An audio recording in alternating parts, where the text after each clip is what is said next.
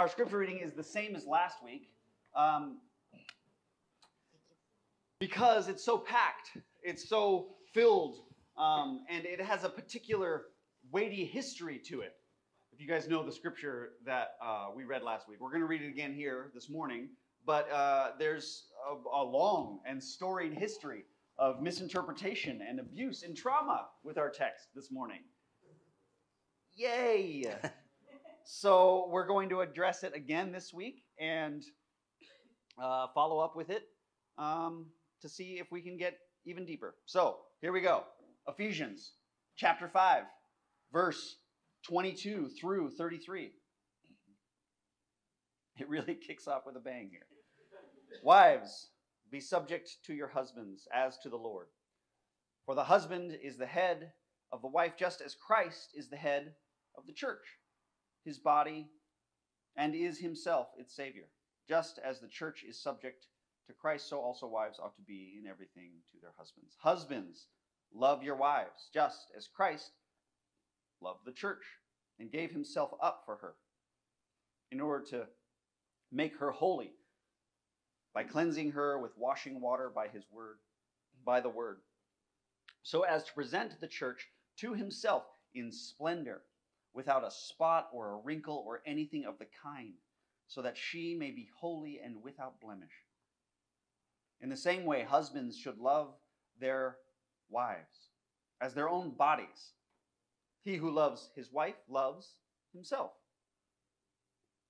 For no one ever hates his own flesh, but he nourishes and tenderly cares for it, just as Christ does for the church, because we are members of his bodies. For this reason, a man will leave his father and mother and be joined to his wife, and the two will become one flesh. This is a great mystery, but I am speaking about Christ and the church. Each of you, however, should love his wife as himself, and a wife should respect her husband. This is the word of the Lord. Oh, well, that's a little bit more gusto than I thought. I thought we'd be like, this is the word of the Lord. Thanks be to God. Church, what a time to be preaching this text. What a time. What a time. And of course, Paul and I decided to dive deep down. We doubled down on this one specific text because we're smart. Smart guys. On this week of all weeks, right on the tail end of the overturning of Roe v. Wade, right? Oh man! So you can show up and listen to two more white guys tell you about this particular text of the Bible. Oh man, what a week to preach on this text. It's as if there's someone else who has something going on here.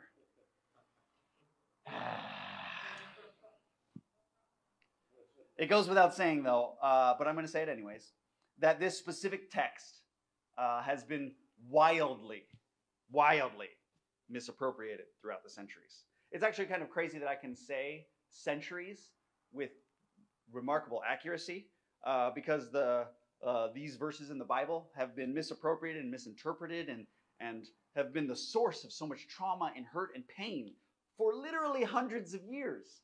And that makes me very, very, very sad. Obviously, out of the 11 verses that I just read, the first half of the first verse brings with it the most weight, Ephesians 5:22. Wives, be subject to your husbands, has been the idea that carries with it so much pain and abuse and sorrow. Yet, in this text, there are so many pieces at play. It's not just that. There's so many pieces at play. And unfortunately for women throughout history, they have suffered from these various pieces being used as bludgeons across generations. It's not just you and the pain that you've carried. Generations of the women of our own ancestry have been bludgeoned by these verses. This text is about husbands and it's about wives. It's also about pride and submission and sacrifice. This text is about leadership and power. There's so much in these words. And today we're going to dive specifically into the aspect of leadership and the power dynamics involved in this text. Last week, Paul did a really good job of outlining the mystery around marriage and the miracle that marriage is, mainly because of the difficulty of bringing two prides together in union.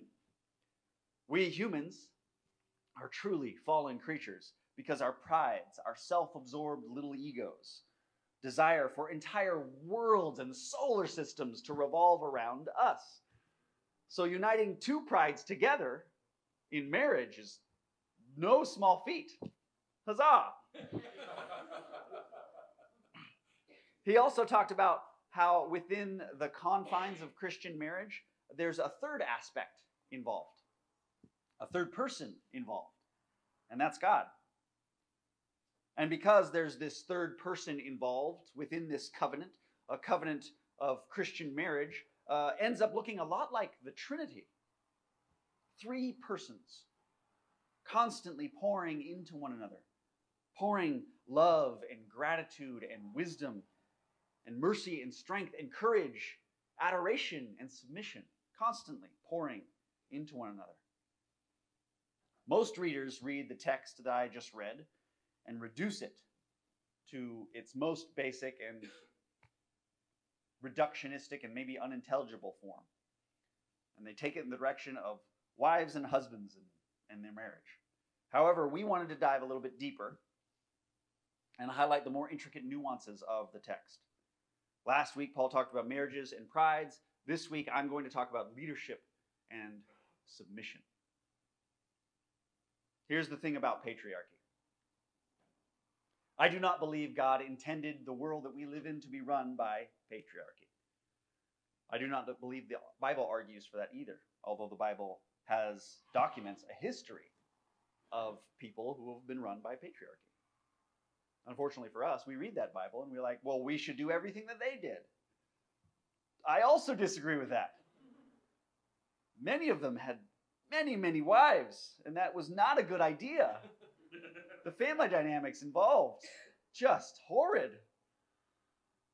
Yet many of us come into the era that we're in right now, and many of us come from the era where mainstream Christianity was a blended version of like evangelicalism and conservatism, which means we had a steady diet of men are rulers and leaders simply because they are men. And this is something that is ingrained in our brains and in our societies around the world, not just here in America, and in our cultures. It's just something we've carried with us for generations. And as a student of leadership, and as a leadership consultant, and someone who walks alongside churches and businesses, I can tell you that leadership has nothing to do with gender. Nothing to do with gender. I remember I was leading a church through a transition, and they were in the process of electing new elders. And there were 3 candidates, 2 of them perfectly capable people. But one of them was a wildly immature and dysfunctional guy in his late 40s. I sat with the session of elders, and I sat with the other pastor and consultant that I was working with, and I sat with the executive presbyter of the presbytery. And I strongly recommended do not ordain this specific individual to be an elder of the church. He is not ready. He is not able. He's not equipped to be able to handle the demands of that leadership role. What he was available, and he was interested, and he was willing to serve. He was a guy. Long story short, they ordained him. And over the next year, he verbally assaulted a couple congregants. He, on several occasions, mostly verbally assaulted me, and an employee that also worked for the church, resulting in a several $100,000 lawsuit for the church and the presbytery. Yay! Moral of the story, being a leader requires a lot more than simply being a guy. Amen? It's a lot more than that. And it's also a lot more than just being available or being interested or being willing to serve. It's not enough. Often the best leaders, interestingly enough, are those who are disinterested in being leaders. Which leads me to outline what leadership actually is. Many people think leadership is authority. It is not. Police have authority. Hall monitors have authority. Shoot, even stop signs have authority. They tell you when to stop. That doesn't make you a leader, right? A lot of people think power is leadership. It is not. A guy with a gun has power over you. Your boss has power over you. He can tell you whether you're showing up to work tomorrow or not, right? Your parents have power over you. He can tell you whether you're going to your room or not. But none of those things make them leaders. What leadership actually is, believe it or not, is influence. The ability to influence another so that they voluntarily follow you. True leadership inspires people to want to follow, to obey, or to submit or subject. Forcing someone to do something because of your power or authority is not leadership. That's coercion. That's violence.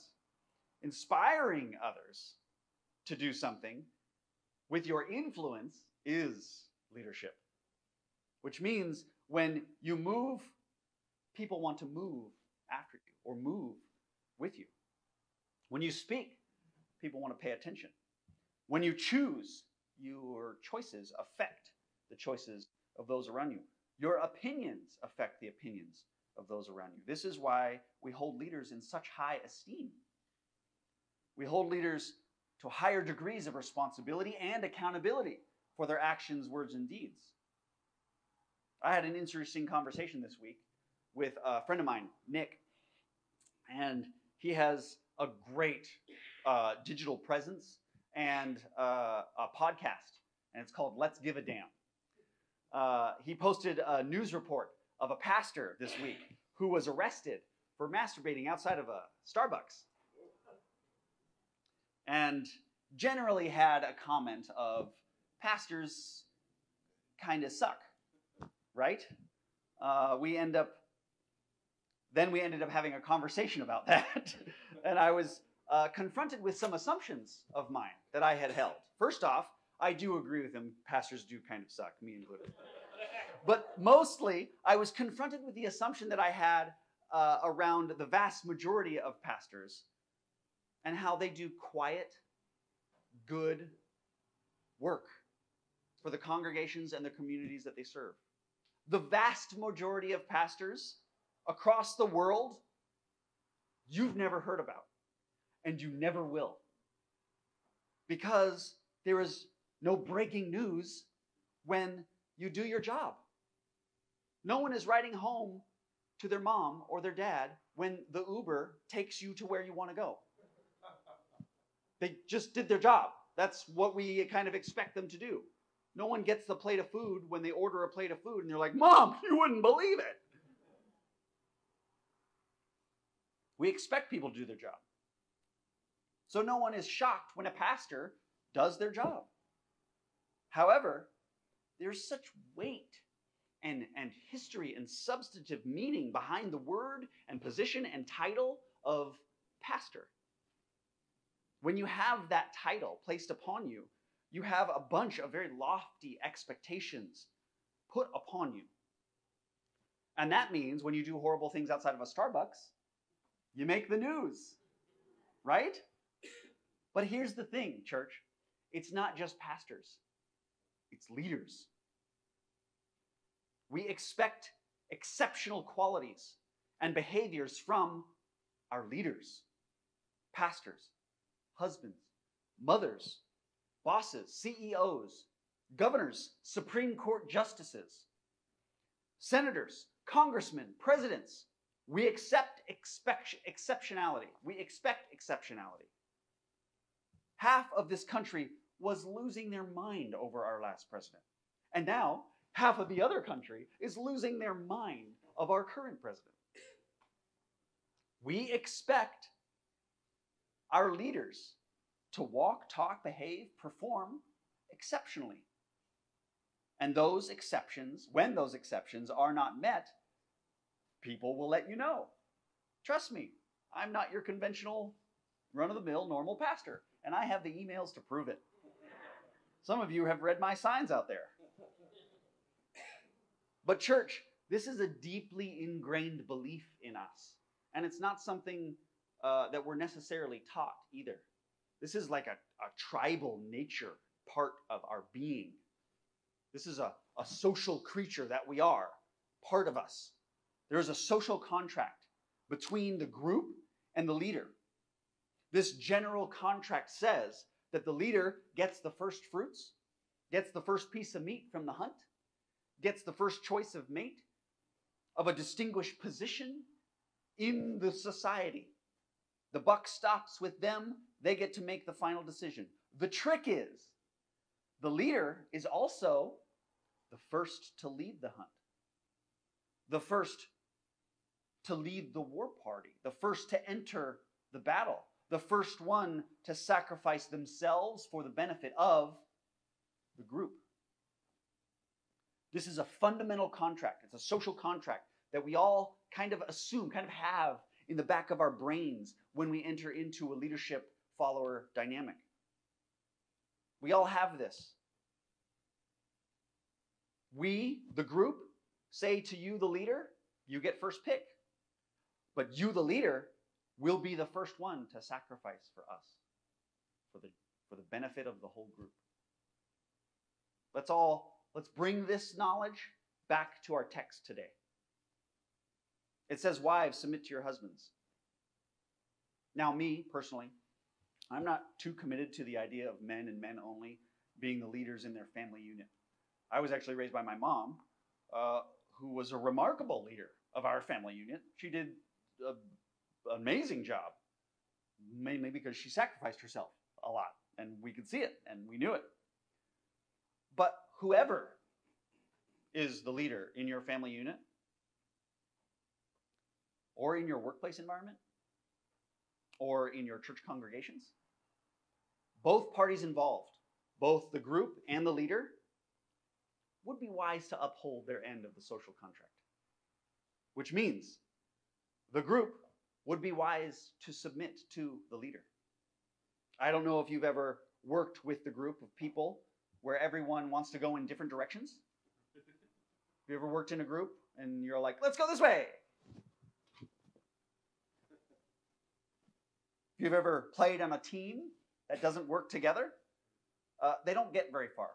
Teams that don't work together don't win games. However, even if you don't agree in the direction that the group is headed, if the group comes together and works together, they will get 10 times further. I guarantee you they will get further. Church, we as a congregation here at West Press, or take it away from West Press, any group, any team, any company looking to accomplish a real goal, you're going to get 10 times further if you work together rather than divided. And that has a lot of implications for our society today. Amen? Church, our prides, our self-absorbed little egos want to go their own way. Yet, it is with our submission to our leaders that enables us to get somewhere. And if a basic argument about the benefits of teamwork doesn't work for you, how submission is actually a virtue, I submit to you Exhibit B, the person of Jesus, the greatest leader that ever lived. The structure of patriarchy is built on a system of violence and coercion to protect and insulate its own authority and position and power. It will do anything it can to retain that position and power.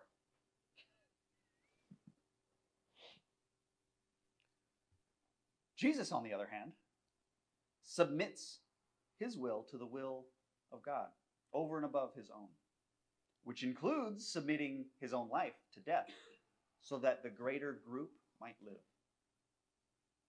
It is through submission, not violence or coercion. Remember, the King of Kings, the creator of the universe, led through submission, not violence or coercion. It's that leader, the greatest leader who ever lived. That's how he chose to lead. Our text also says, husbands, love your wives, which is to say, leaders, love your subjects, love your group. And when the Apostle Paul, and then he dives into what that exactly means. He spends kind of a long time doing it. He doesn't say, love is being kind, and it's delivering good speeches, and it's saying nice words, and it's making nice promises, and it's paying the bills, and it's being the disciplinary with your children so you don't have to be. And it's providing a house and clothing and food on the table. He doesn't say any of that to the husbands or the leader of the household or of the group. He says, leaders, love your subjects the way that Christ loved the church and gave himself up. He basically says, leaders, always be ready at a moment's notice to die for your people.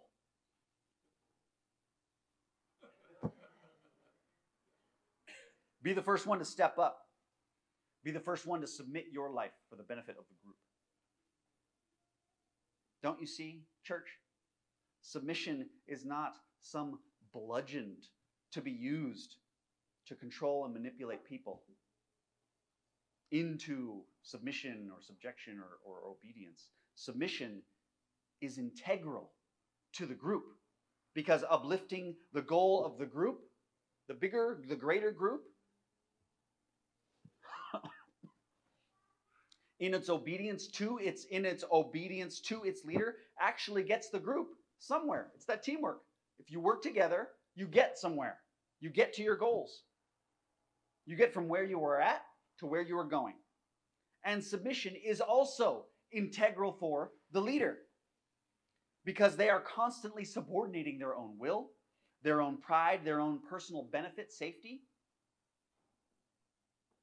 for the benefit, the greater benefit of the group, so that they actually get somewhere. Submission is for everyone involved. It's not just for wives. It's not just for the group. Everyone is involved. I know our prides and our self-absorbed little egos want to scream in rage that we are not to submit or subject or subordinate ourselves to anyone else. But unfortunately for you, church, you all liked and subscribed to being apprentices to Jesus. Unfortunately, you joined into a relationship with a God that necessitates submission, subjugation, and subordination. You joined a heavenly family dedicated to obedience. Congratulations. And here's the crazy thing about submission. We want to submit to good leaders.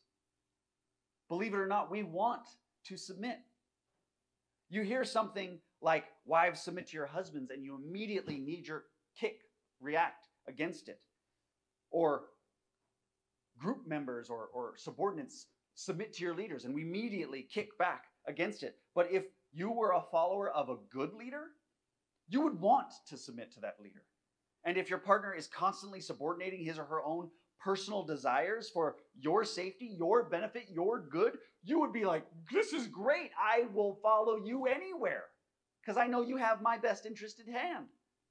We rant and rave and rail against bad leaders because we don't want, and we definitely don't want, a verse in the Bible to tell us to submit to our leaders because they are often bad leaders, right?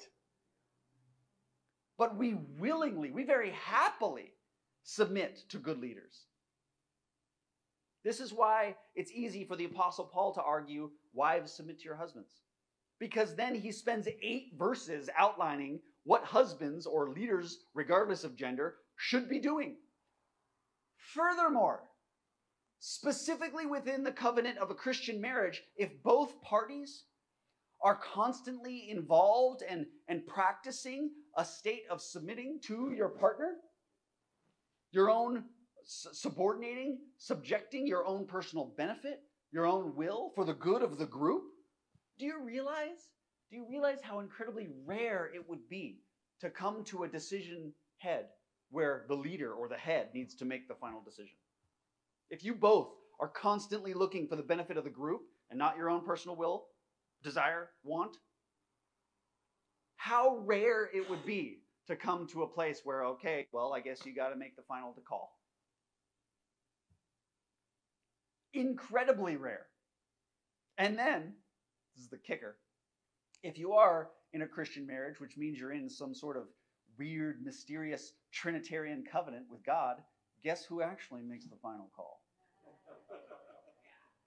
Yeah?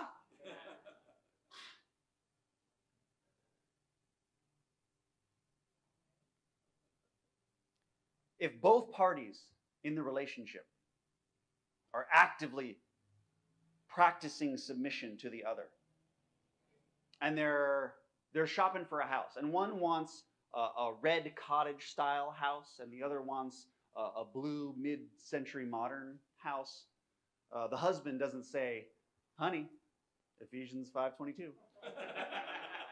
Wives, submit to your husband. To which, of course, the wife would say, honey, Ephesians 5:25. You're supposed to die for me. We're getting the blue house. No. Both parties are going to actively be participating in submission. Therefore, they're actively going to be seeking to understand the wants and needs of their partner. And furthermore, they're going to choose the benefit of the greater group, the benefit of the couple, the benefit of the family above their own personal red or blue desires. Which probably means they're going to get the really cool 3-bed, 2-bath right next door to me, so that I can have the best, most mature neighbors of all time. And I can build my empire. So I ask you, church, what's your relationship with submission? How well conditioned is your obedience muscle? And leaders, how good at you are laying down your own personal benefit for the group you lead, whether you're a manager, a parent, a CEO, or a pastor. Church, I want to ask you to sit and dwell in that difficult obligation that we all have, leaders or group members, to submission in your lives, and what that creates in your life, what your relationship is to it. Whether you're a leader or a follower, you're called to be an active engager in submission. And I hope that you can meditate on that week. Specifically, I want to point out that as long as I've worked here, coming up on 4 years now, Paul has not taken a raise.